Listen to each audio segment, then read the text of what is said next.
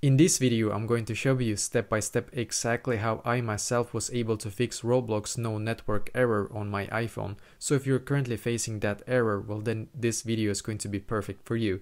What you're going to do firstly, it's going to be 2 steps by the way. The first step is going to be for you to swipe down right here as you can see, and then what you're going to do is to real quick enable the airplane mode. So enable the airplane mode and then disable it just real quickly, because then what will happen is that your network will reset and you will reconnect to your Wi-Fi or to your mobile data, whatever you're using, and it will give you a stronger signal. And now you can try again. Probably this will not fix this issue for you the first part, but you can always try. And the second part is going to probably fix a lot of the issues that you're currently having. So what you're going to do is to just go into the App Store.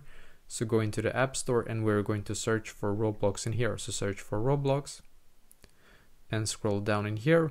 And then as you can see, I have this update button in here, because if I'm trying to actually go back into Roblox, I'm going to show you, as you can see, I have to upgrade. So if you don't upgrade, you will not be able to basically enter into your Roblox app. So click on upgrade and then go back in here and click on the update button, as you can see, the blue update button, because if you don't update to the latest Roblox version, you will not be able to log in, or you will keep getting the network error all the time. So just update to the latest version and then go back and try again. So as you can see, it's now loading for me, so I have to wait a couple of seconds for it to actually upgrade to the latest version, but this should be able to fix a lot of bugs that you're currently facing with the app. So I'm going to click on open right here now when it's done, and let's see if it actually works. It should be able to, yeah, as you can see, it's now working, and that is basically exactly how to fix this issue.